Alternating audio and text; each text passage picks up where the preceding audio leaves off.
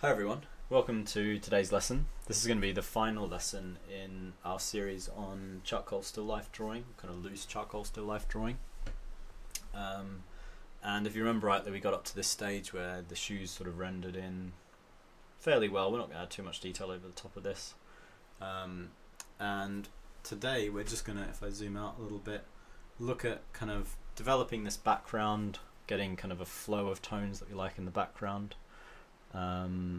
Working a little bit on this tabletop, and then subsequently just doing the final little bits of detail on the shoe. There's some sort of brogue detailing and that sort of thing that we're going to look at as well.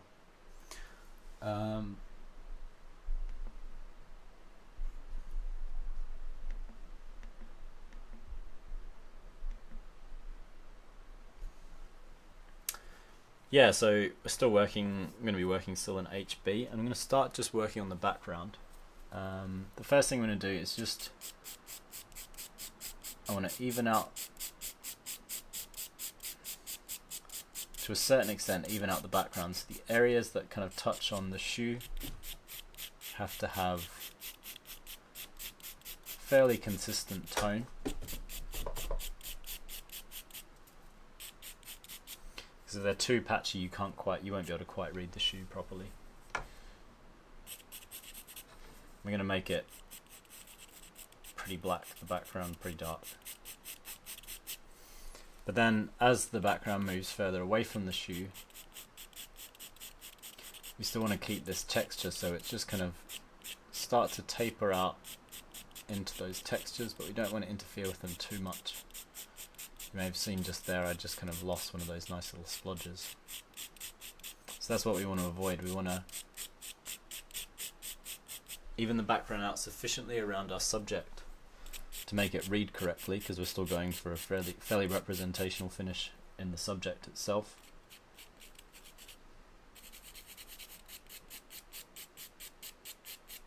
But at the same time, we don't want to lose that nice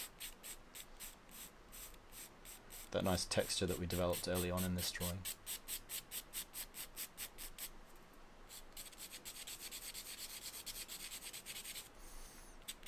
So you might need to cross-hatch a bit, kind of work backwards and forwards.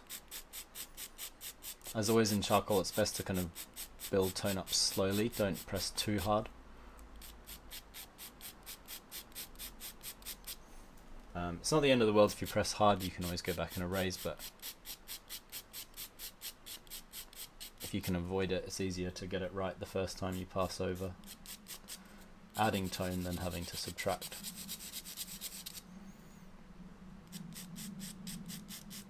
I'm going to try to make sure my table level lines up on either side.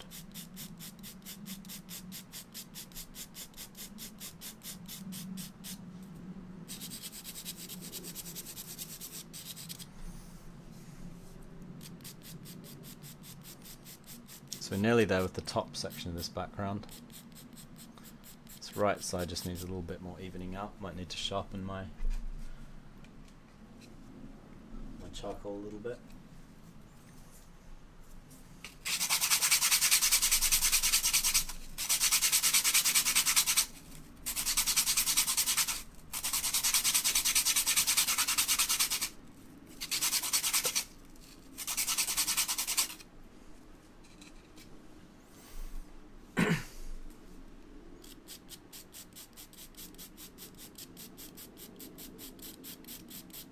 See how much easier it is to be detailed when your charcoal's nice and sharpened. And I'll just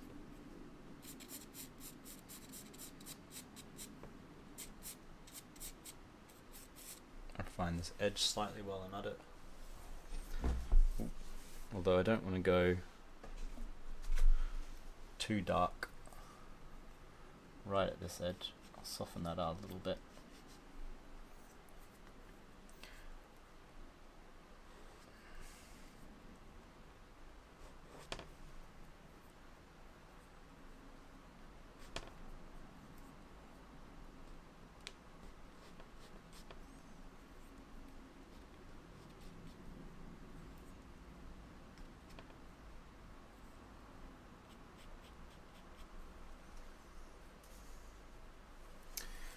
And then work my way down. I think we started in the last lesson working slightly on this tabletop. Just add a little bit more.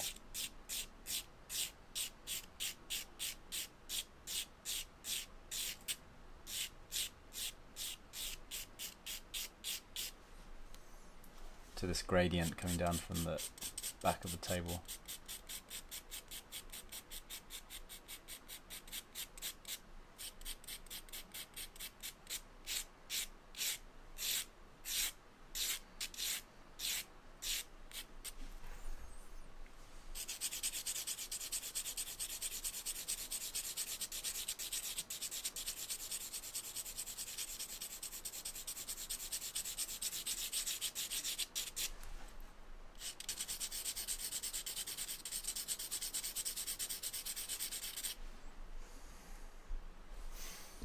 Then the front of the table, I want to create a little bit more of a ledge. Just here. We don't have to get too tight with this because the focal point is the shoe.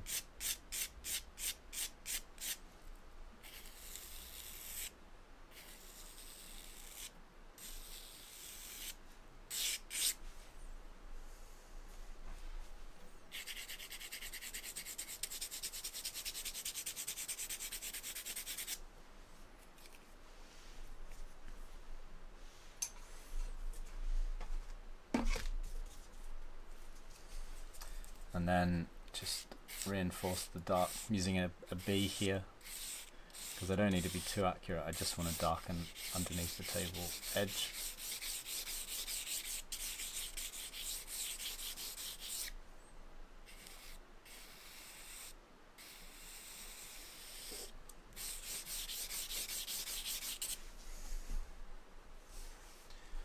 Yeah, something like that's fine. So it's alright for it to be scratchy and loose, as we say, or as we've said in other parts of the drawing. We want to create a sense of progression towards this shoe, the shoe being the most detailed point. And then as we sort of move away from the shoe, it becomes looser.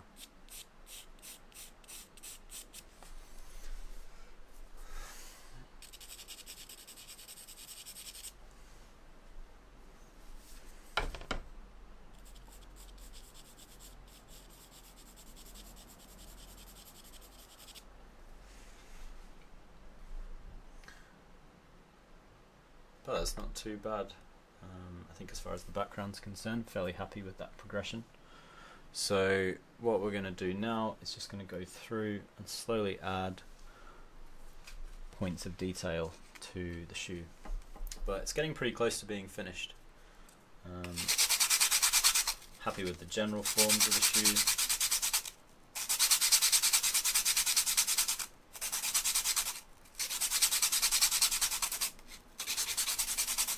It reads well within the scene without being too precisely done.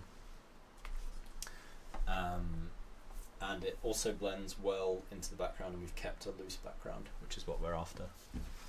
So, if we start looking for detail, I'll work from kind of back to front. I'm going to generally try to get a little bit more detail or more precise detail in the back of the kind of the back heel of the shoe, just because that's where that's kind of nearest to us in the object, and it can work to, tends to work quite well to build detail in that way.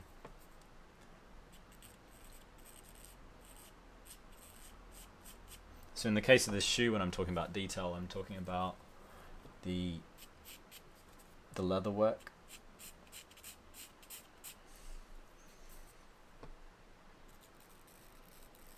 So there's sort of edgings and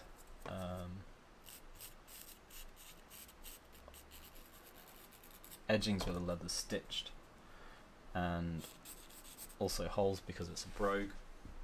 That's what I'm going to be looking for. So I'm using a sharp point. If you were doing a different kind of object, you'd have different sections of detail that you'd be looking for. So if you're working, say, from some kind of patterned object, it might be a kind of patterned fabric that you're looking for.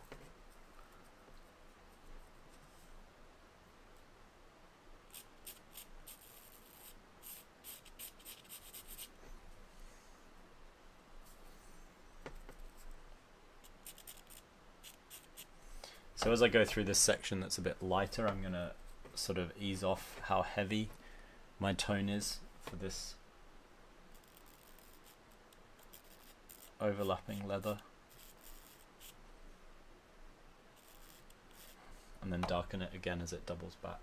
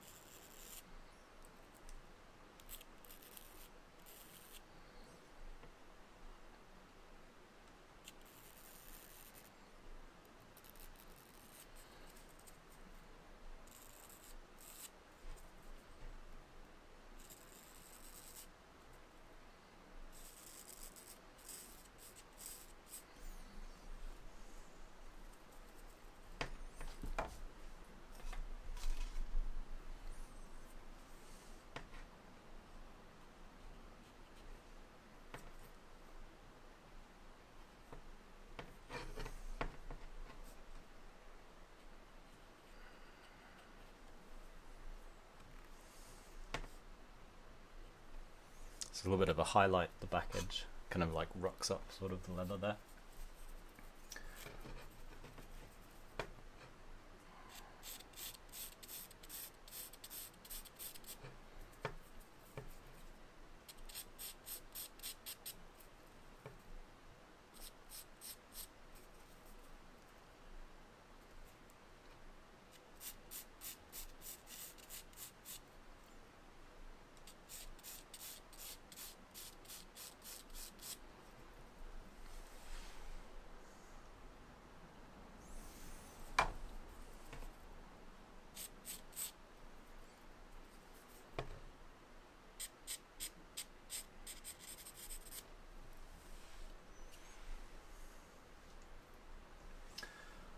So we've roughly got, well, pretty much got as much of the stitching in as we're looking for. So I can now go through and just start to progressively add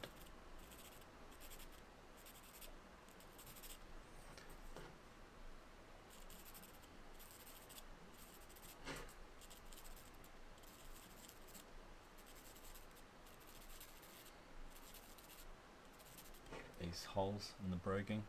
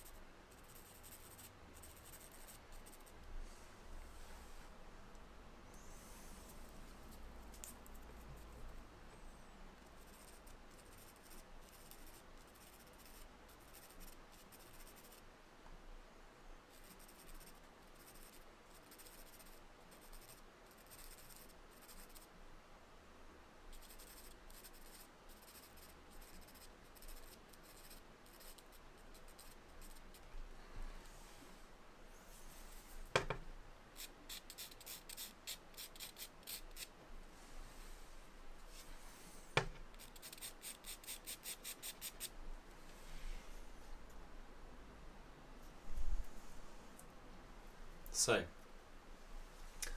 you can see the back edge of this, the shoe's slightly more detailed than the front edge. So it's not an enormous difference, but it kind of adds slightly to the character of it. But yeah, it's pretty much getting to a point where I'd be happy to leave it. So as I say, it's just a sketch, this one. It doesn't have to be super detailed. We just want to generally give kind of the overall effect of the shoe, pick out some details we like, but we don't have to get too carried away with tons of detail with it. So something like this is it's pretty much what we're after.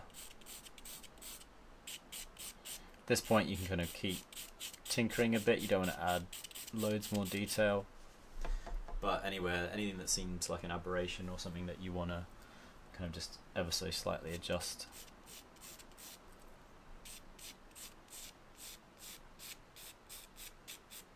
Or add or something like that, any kind of detail that you've decided at this point, like this is kind of secondary edging to the sole, which I might add that's slightly darker than the bottom section. That sort of thing can look for.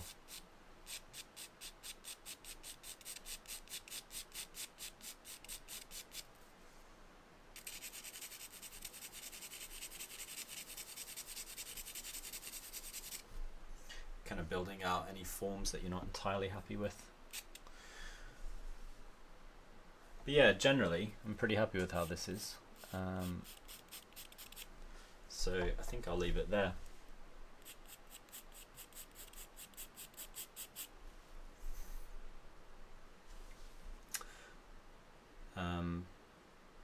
Yeah, it's not too bad. You could always keep adding more detail, so kind of complete this project to whatever level you feel most happy with, and you can work on it to your heart's content. Charcoal's very forgiving, and it's a really good medium to practice with if you're a bit daunted by paint at this stage, or if you want to work on it in its own right. It's a really great medium, so I highly recommend it.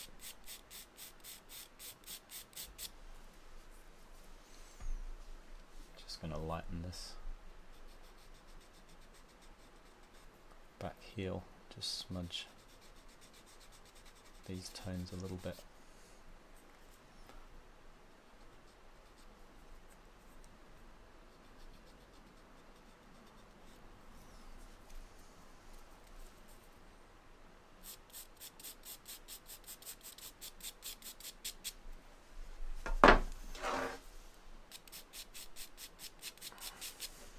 Yeah, work on it as much as you like, build as much detail as you like into your drawing.